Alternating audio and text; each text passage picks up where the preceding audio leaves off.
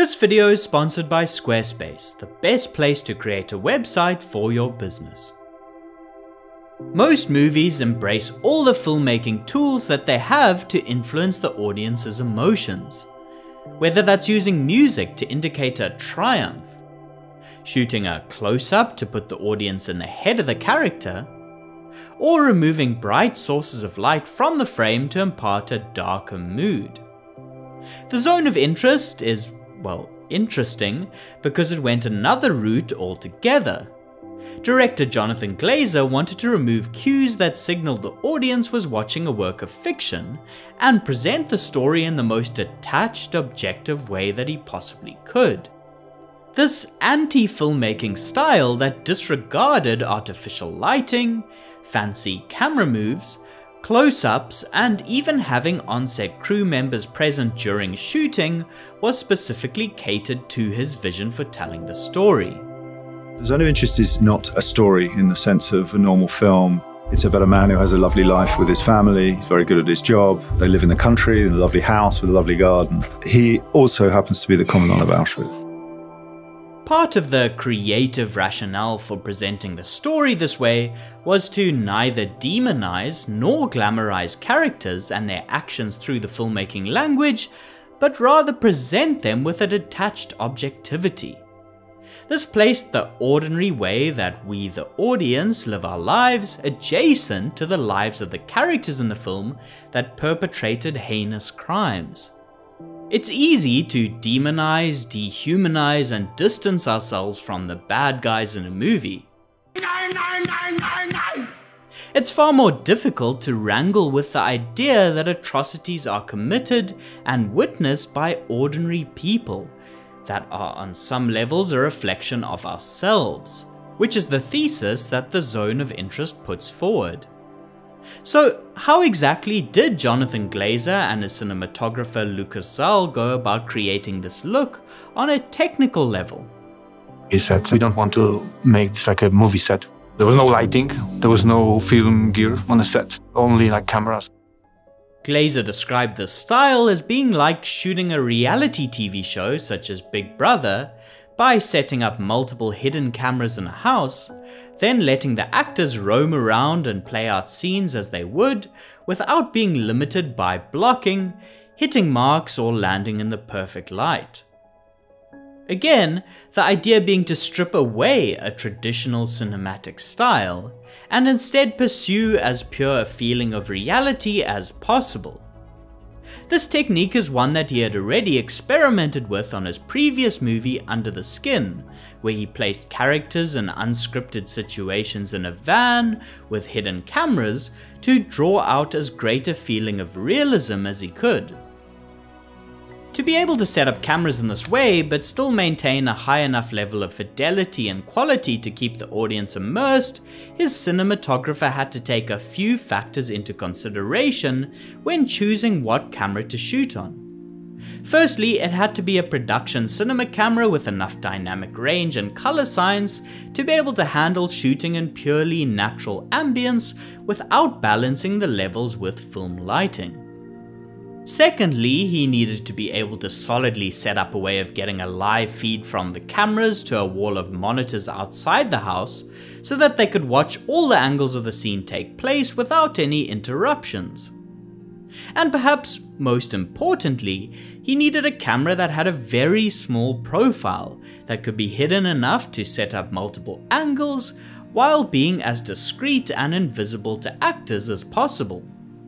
He landed on the Sony Venice, which has 15 stops of dynamic range and a Rialto system that can separate the lens mount and sensor of the camera through a wired connection tethered to the body that records the data and supplies power.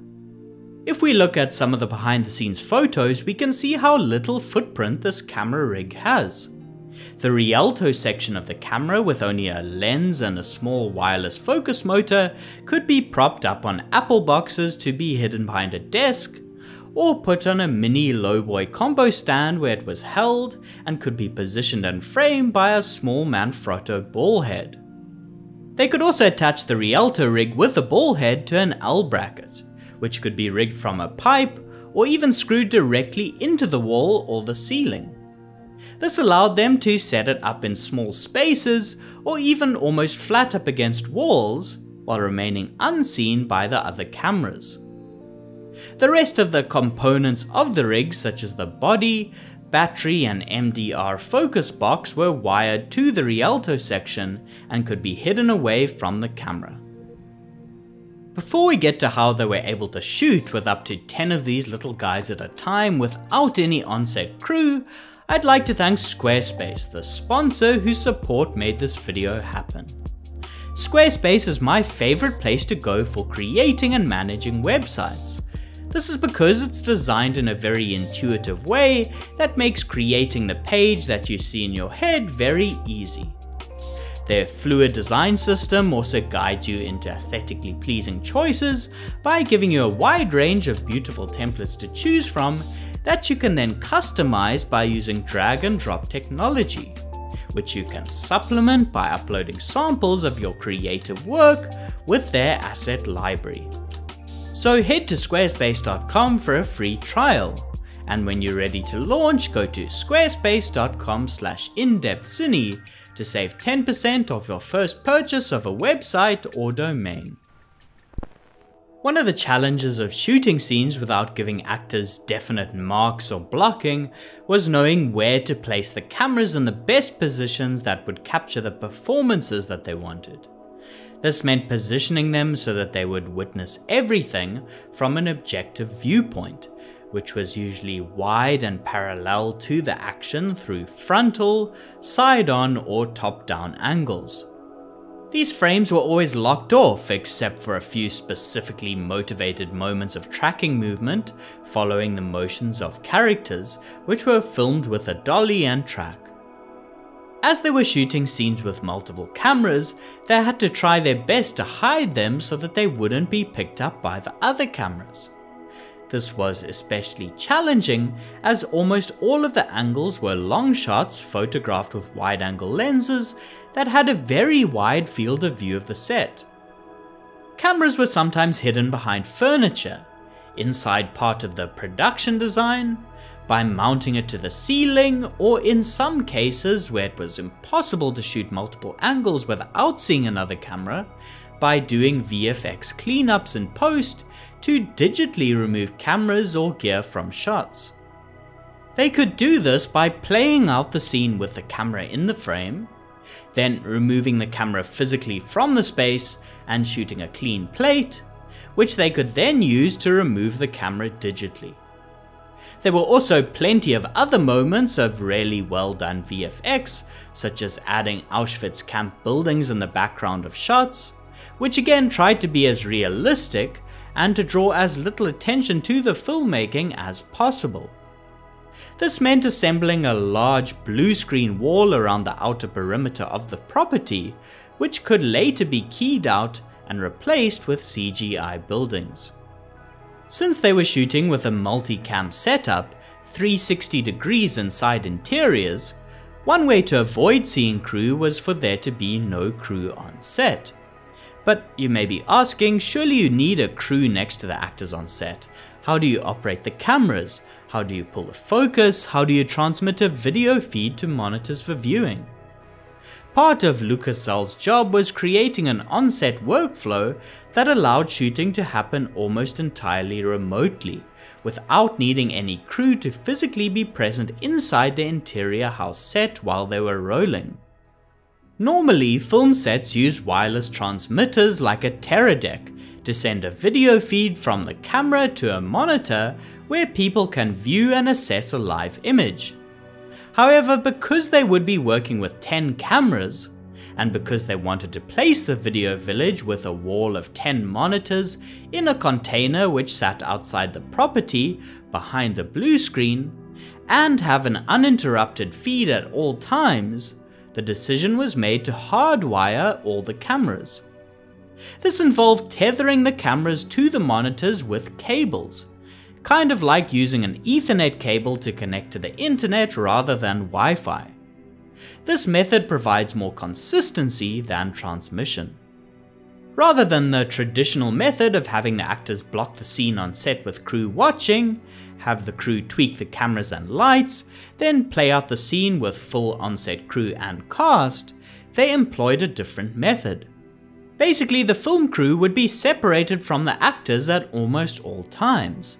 The DP would prep for each day by assembling a floor plan for each scene with estimated positions for up to 10 cameras. His team of grips and ACs would then place the various cameras in their assigned positions with their chosen lenses. Zal and Glazer would assess all the frames on the Video Village monitors and make the necessary corrections. Each first AC set up in the basement of the house would be given 2 cameras to pull focus on, usually one wider frame that was easier and a more difficult telephoto frame. Fresh cards and batteries would be loaded into the cameras, then all the crew would leave the set. Once the set was cleared, the actors entered the location and could begin performing the extended scenes throughout the different rooms in the house. Shooting on the Venice's XOCN ST compression at 6K 3x2 meant that a 1TB card would give them 60 minutes of recording time. If they reached the end of the cards, the cameras would all cut, the actors would leave the house, then the crew would come in from the basement and reload the cameras for another take. Each day they were usually able to film 2 of these different setups. There are a number of reasons why I describe the look of the film as having a kind of anti-cinematic aesthetic. For one, they shot at a deep stop rather than with a more traditionally cinematic shallow depth of field. This supported the idea of objectivity by not selecting what the audience must look at by isolating it with focus, but rather inviting them to peruse the frame with their gaze. They used little Light's M0.8 lenses, which were small enough to stay out of the way, yet sharp. These were shot without any diffusion to preserve a modern objective look, which was also emphasized by a hard, contemporary digital look in the color grade, rather than trying to create something filmic or sentimental in any way. They exclusively used natural lighting, relying on sunlight for day scenes and a few period-accurate practicals at night, without any fill or bounce. Again, rather than shooting exteriors early in the morning or later in the afternoon when the light would feel a bit more cinematic, backlit and beautiful, they purposefully shot exterior scenes in hard, real, unflattering midday sunlight.